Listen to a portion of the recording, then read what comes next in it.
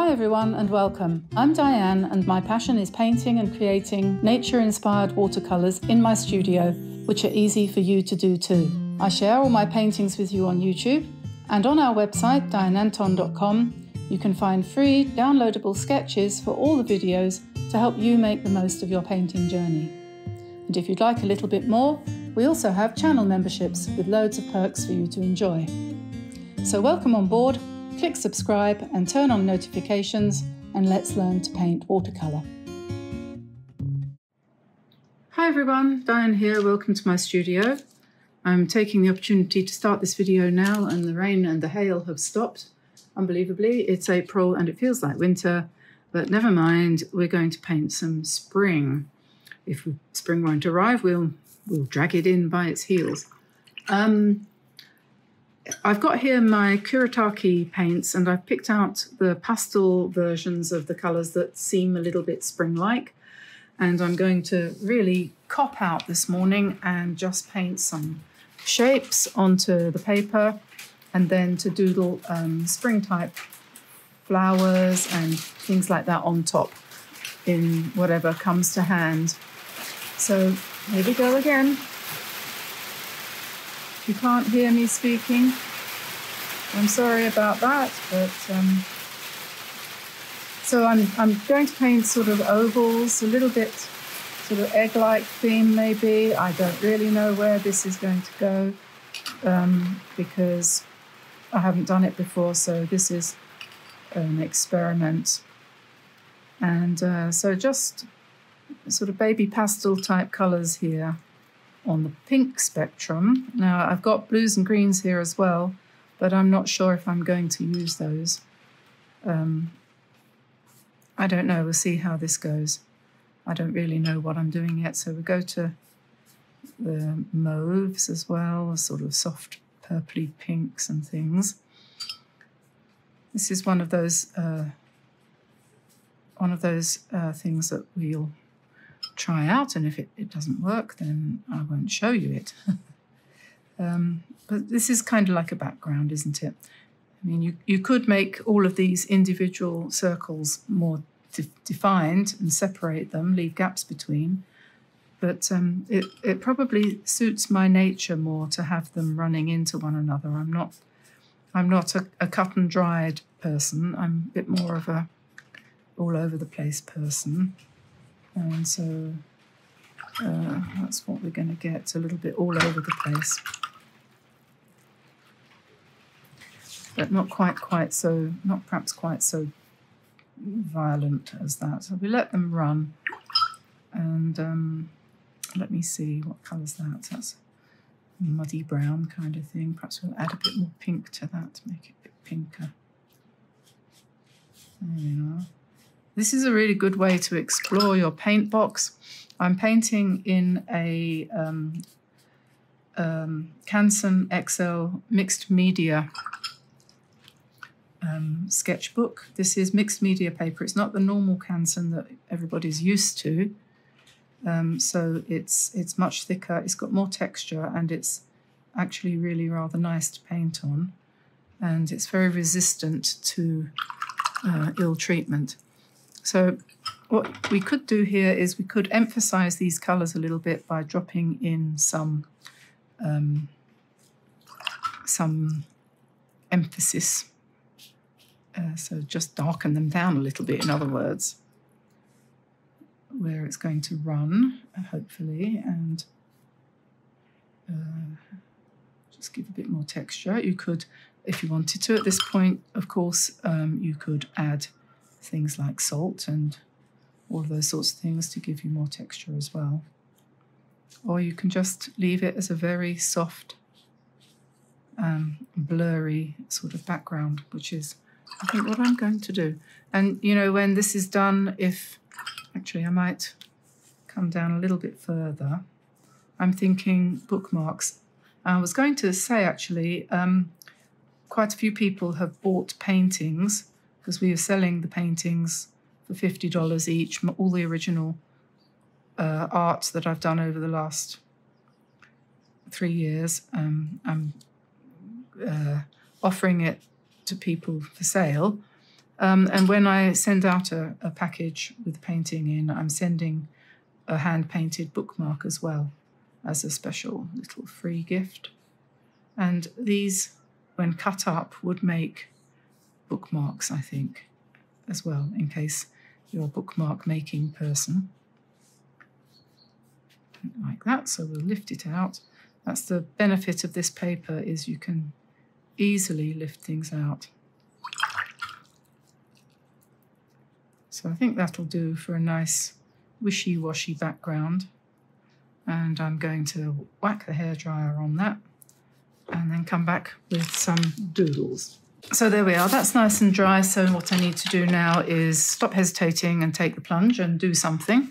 So let's see, what shall we do? Let's do some flowers. That's original, isn't it? What I'm going to do is I'm going to paint in strips. So I'm going to just hope for the best. And I'm going to put in, here we are, some slightly orangey things. And let's put in some pink and let's let it mix and mingle. And as we come down the page, keeping it narrow so that it's, what's the word? Bookmark shaped. And then we'll pick up some green, some fairly dark green, and then I'm going to put in some stems. Believe me, I have absolutely no idea what I'm doing at this point in time. We'll put in some leaves.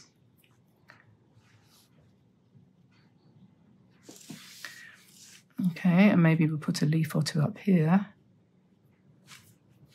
And one here, perhaps. And maybe some green here. And in here, perhaps. Okay, and let's continue the flowers down here a little bit.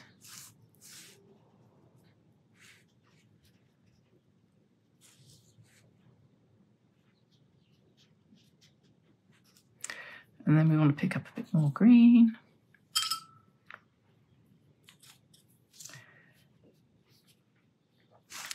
Don't want to go too far over, so we'll just come over here a little bit.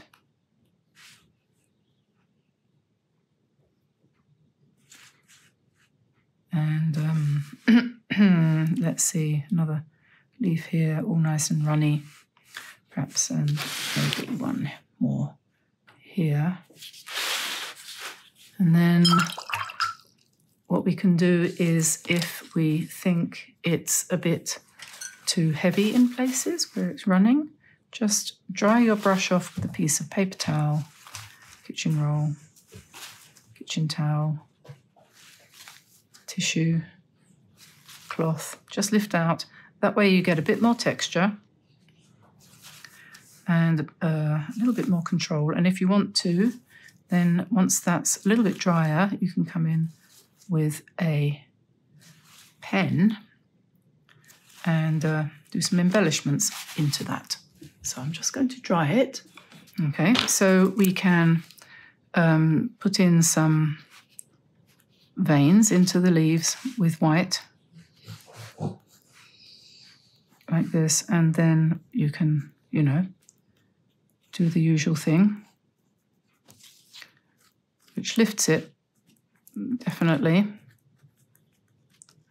This kind of design would be good for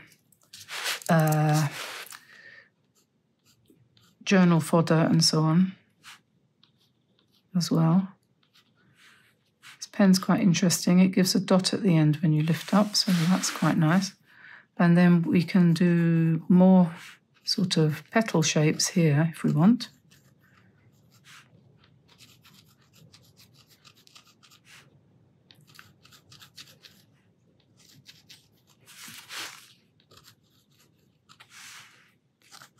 Like that. You could do them in black if you wanted. That's another way to go. But I kind of like the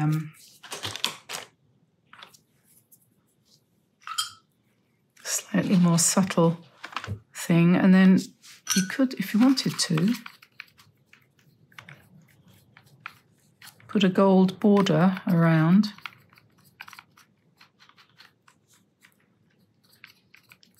So I'm using the last of my starry colours here. This is Kuretake paint as well. And I'm just waking this up and making myself a nice thick thing here. So that will hopefully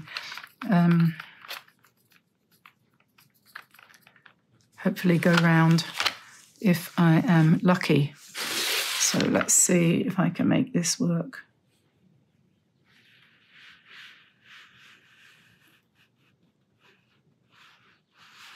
Whoops.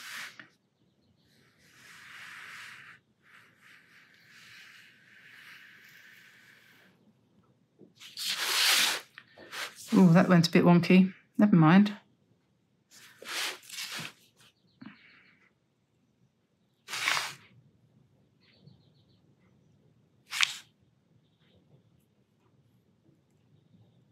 There are days, aren't there, when, and today's obviously one of those days, when things don't go as easily or as neatly as you thought they might. But I think that's basically okay. And then what we'll do next is, of course, cut it out. So we'll see how that looks.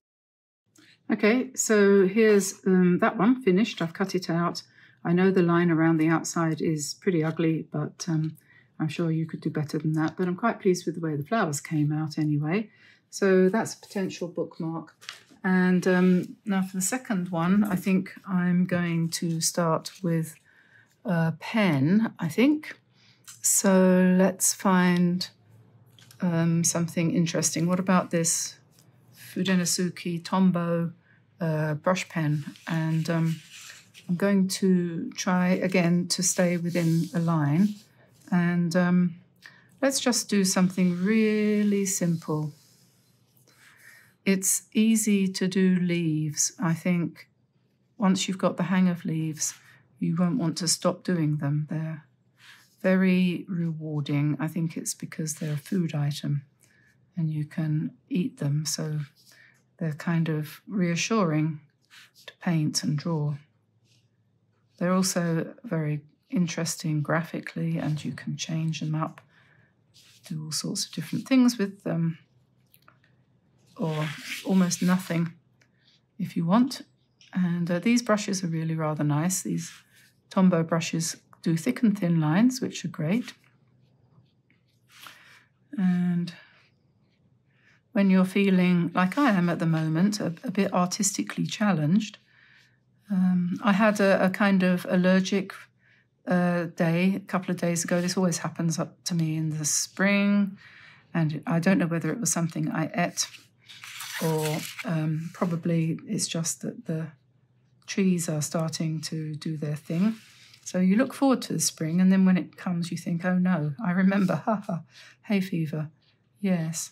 So anyway, I lose my marbles when this happens to me, and I become kind of fuzzy-headed and generally pretty useless.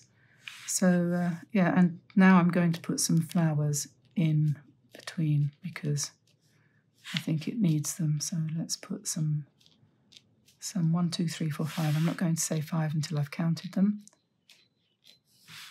1, 2, 3, 4, 5. 1, 2, 3, 4, 5.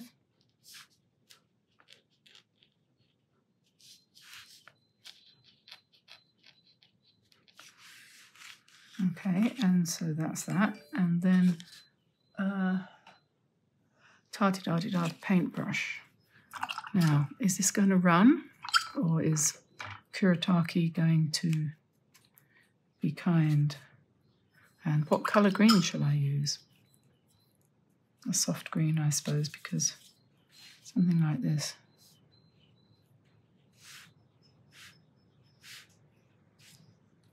Yeah, it's going to run a bit because it's not very dry. Going too fast. But never mind, because I quite like it like that. And then let's do some lilac-y coloured flowers. Perhaps. And just kind of go over them to the side.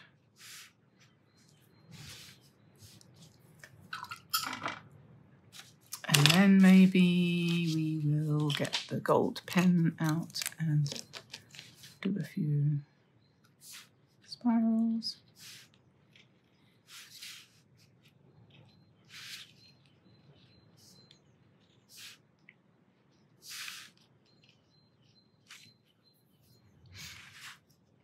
I think that'll do for that one.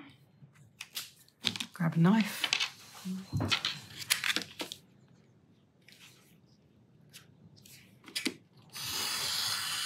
Cut.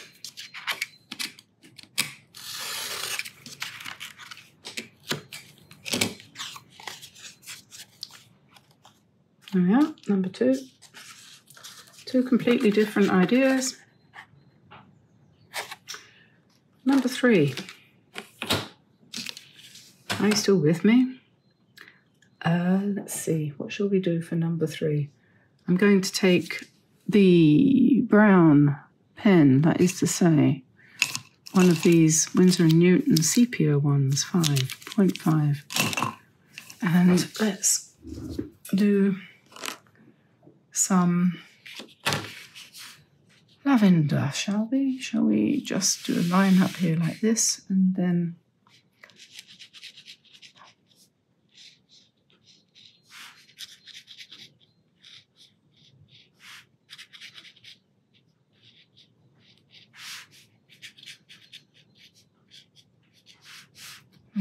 have some leaves.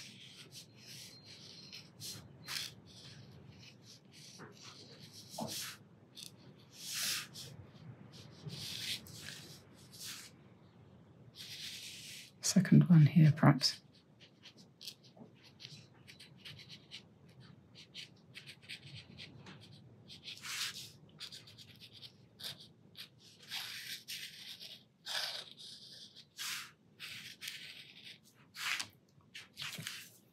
That was a quick one.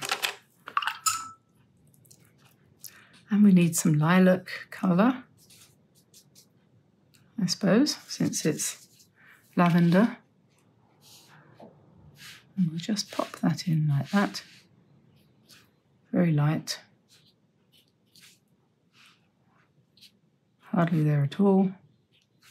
If you were doing a lot of these for sale and so on, you wouldn't want a method that was very finicky.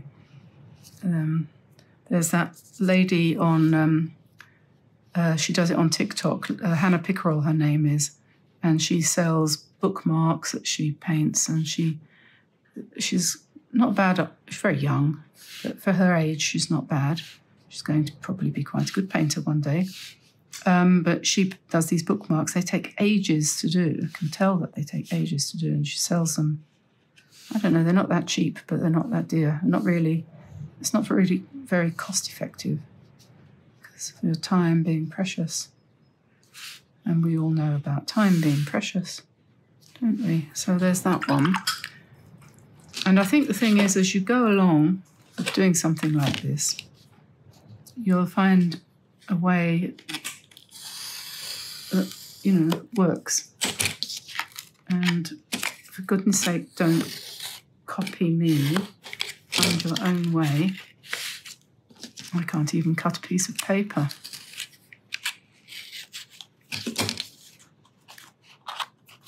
Yeah, so there's that one, and still got more to go, but I'm liking them better now than I was at the beginning. You get into the flow eventually. Oh, I tell you what I'm going to do now. I'm going to get a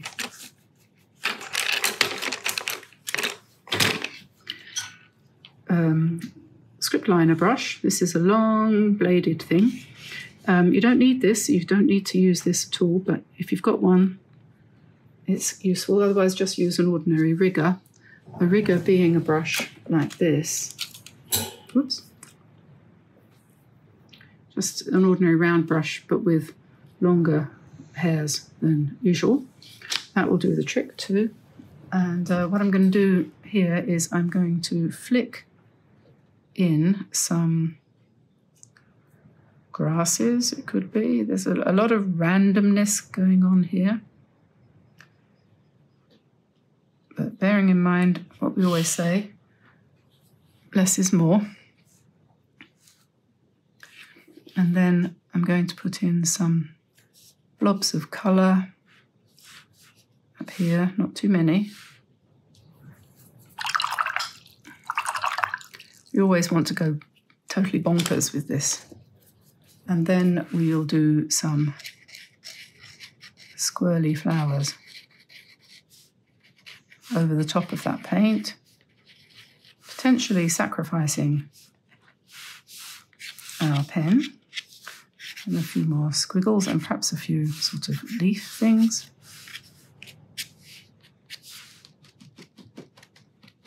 Maybe a few dots.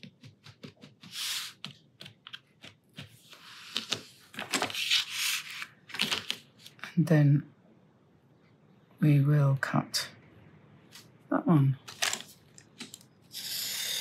off production line. There we are. And the next one, come in number 5. Okay, so let's put let's go back to that lilac-y blob thing, and we'll just put a blob of colour there and a blob of colour there. And then what I'm going to do is draw 2 stems, 1, 2, and a few leaves.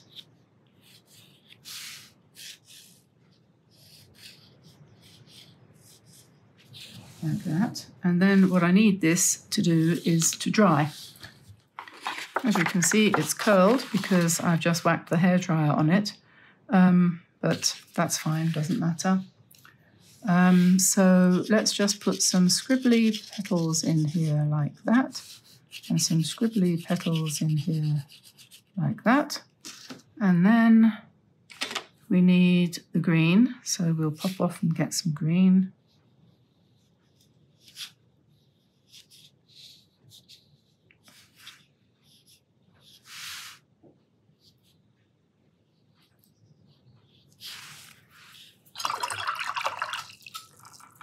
There we are, 2 more flowers.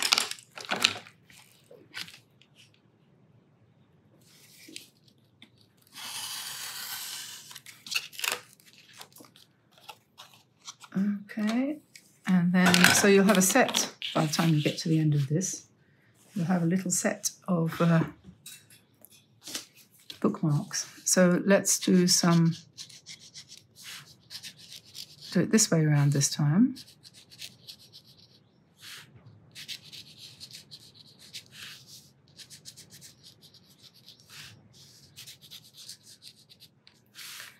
And then I'm just going to bring stems down.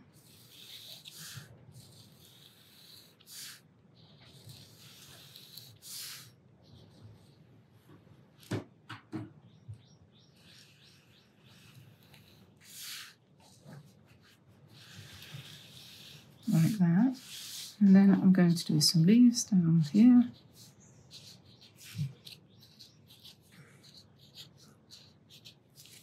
And then the colour. We have gone quite sort of purpley, so maybe this one perhaps we'll do pink. And then green.